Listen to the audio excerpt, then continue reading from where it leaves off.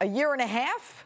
With me is attorney Jeff Gold, who joins us from Denver, Fox News legal analyst Peter Johnson Jr., and criminal defense attorney Linda Kenny-Bodden. All right, guys, can these Twitter messages be used against her at the trial or in her favor on appeal if she's convicted? Peter, I'll go to you on this one. You know, that's interesting. There have been some cases where out-of-court statements have been used against a defendant, especially in sentencing. We just saw that here in New York with regard to the woman who was passing secrets for the terrorists. Right. Yeah, it can be used. Absolutely, it can be used. All right, but not during the trial now? I don't think she's coming back on the stand. We don't even know if she's actually saying this stuff. You know, imagine if Al Capone was doing this. Is this the new thing in American jurisprudence where criminal defendants are going to get on the airwaves? Well, if a judge allows it, I mean, but then again, Jeff Gold, First Amendment, can the judge stop it? No, she has every right to blog. She's doing it through a friend. There's a First Amendment after all, and it's the number one amendment. No, nothing the judge can do about it. All right, Linda, you agree with that? Nothing the judge can do about it, but I'm not convinced it's not her friend trying to capitalize on something. I'm not convinced it's her, even though the sheriff said that they talk on the phone every night, because you have to be more than mad and evil to do something like this in the middle of the trial. Well, after the evidence I heard, I mean, it may fit, She could be, right. But this may be the new trend. When you've got anchors kicking your brains in every day, every night, and you're a criminal defendant, and maybe you're innocent, I don't believe she's innocent, maybe you're innocent, you say, I'm going to fight back. Yeah. So this may be the new trend. Well, what is she saying? She hates the prosecutor? I mean, think about it. She's going back and forth with anchors about lifting her finger up and all this kind of stuff. It's minor. It's really minor. There's really not that many tweets on it. There was one about Nancy Grace. There was one about Jane Velez Mitchell. It's really very, very minor stuff. There's nothing in here to worry about. All right. I think it's much to do about nothing. Let's move on then, Jeff. The jury continues to ask questions. Take a listen to this one and think about what it tells you. On the one side, we have demeaning multiple verbal slurs, a slap, a shove, a chokehold, and a lunge perpetrated on Jody. On the other, we have a gunshot to the head, a 4-inch deep slit throat, and close to 30 stab wounds delivered by Jody to Travis. Is not the perpetrator of the greatest domestic violence Jody? No. Wow, she said no. Linda? I have no words. I'm a defense attorney with no words for this, quite frankly. And you want to believe that? No, I don't necessarily want to believe that, because I think the juror asked a great question. I mean, quite frankly, that should have been the question for the prosecutor. Sit down, go home. We don't need 10 days to hear of you. It's amazing. It's an interesting question, but it shouldn't have been asked in any courtroom in America. It's an absolutely improper question, because what they're doing is taking the alleged criminal act and posing it next to prior acts. It has nothing to do with it. No, what they're saying is she's using as an excuse she's a victim of domestic violence, all right? And I'm the victim here. And the juror is saying, hey, wait a minute. You say you were pushed and shoved, and this guy was stabbed, killed, had his throat But it's not a balancing test about which is the greater act of domestic violence. But it is a phony question. Jeff, what does it tell you the jury's thinking? Yeah, look, and they asked more questions about that. In fact, they asked the question, who was the bigger victim? Was Jody the bigger victim or Travis the bigger victim? And this Alice LaViolette, who, by the way, is a psychotherapist. She's not even a psychologist. She's certainly not really an expert witness. She testified in 6 cases in her whole life, and none of them were for a man in a criminal case. Well, I'll tell you what. She says black and white. It's 100% every time she answers for Jodi Arias, and she says Jody is the bigger victim.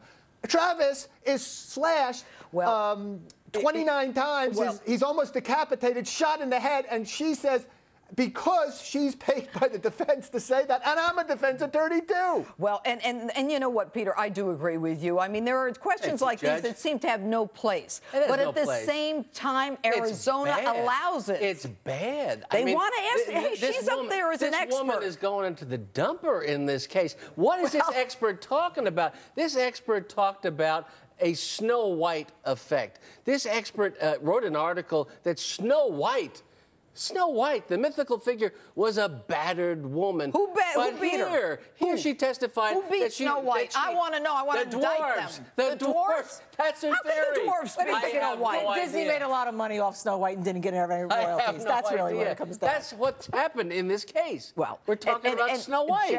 Jeff, was the jury rolling their eyes? Is their body language giving anything away when this domestic violence expert says Snow White was a battered woman and dwarfs did it?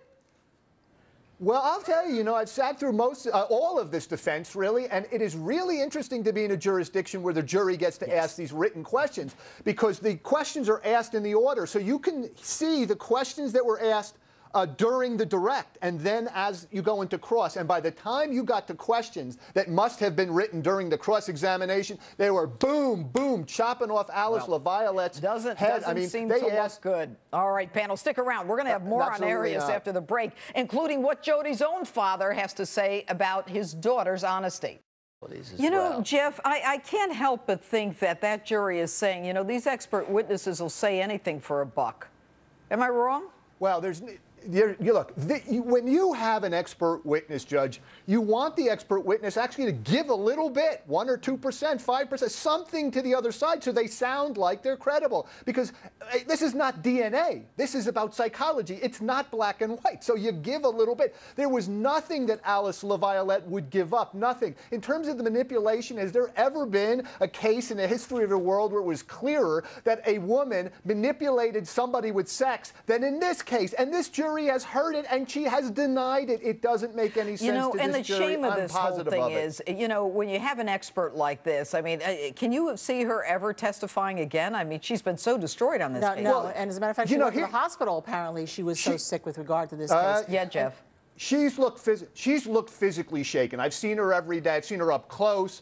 I'll, wave hi to her, say hi. She's a human being walking past me. She looks shaken by the end of the shot. Look, but the truth is, how long does this DA go on with these cross-examinations? These cross-examinations go on for day after day after day. I think he's gotten the point early on. Yeah, all right, and in line with that, try that case in 3 notes. Yeah, all of us. In line with that, the defense expert witness doesn't seem to be bothered, as we've been saying, by Jody's lies. Take a look at this cross-examination that Peter references. Given all of these lies that she told after June 4th of 2008, do they define her for you? Do they cause you problems in her believability? No, they don't. Why is that? Because if Miss Arias was a really good liar, she would have planned a really good lie, and she didn't. First of all, it's on the direct, but she is a really good liar. She did plan a lie. It didn't work. She planned another lie. That one didn't work, so she planned a third one. I mean, is this woman serious? I don't know who's serious, and I don't know why we're having this kind of testimony. I don't see how this is competent testimony in any way. Absolutely insane testimony.